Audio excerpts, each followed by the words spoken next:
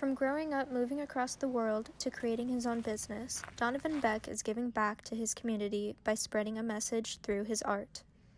The Mind of Soul came from two specific places in life. It came from one, a childhood nickname that was given to me by my friends, which was Soul. My personality, how I go throughout life, has always been this very outgoing and wanting to be a part of things and wanting to experience life in a very uplifting way. Mind of Soul as a concept, we are a production company, we are a media company, we share stories. That's literally what we do. As a way to encourage that idea. When I work with companies and when I work with people, my biggest thing is I want to share your story. Part of his message touches on the fact that it is okay to not be happy all the time, and that many people are feeling the same way. He uses his artwork to show others their beauty and to motivate them to create something of their own, showcasing their own story.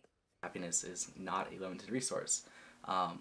When it comes to how we live our lives, my biggest thing has been we need to be able to share and embrace both the struggle and the great parts of our life. A lot of my company is built up and based around my own struggle with anxiety and depression through my entire life, and not wanting people to feel alone, because there's a good portion of my life where I have constantly felt alone. And so for me, sharing that message through art has been that important feature. Has been allowing people to see themselves in the films that I create or see themselves in the photos and encourage them to go out and try and explore. You can find Donovan in your local coffee shop when he's not filming any weddings or taking senior portraits. He also has a clothing line on his website, TheMindofSol.com. Happiness is not a limited resource. And people really like that. I shared about it whenever I spoke at schools or with teachers.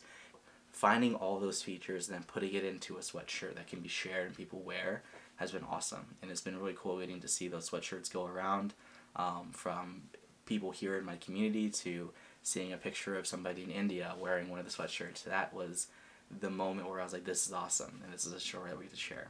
You can find Donovan on all social media platforms with the handle TheMindofSol. That's all I have for you today. My name is Sarah Hicks with Canyons News.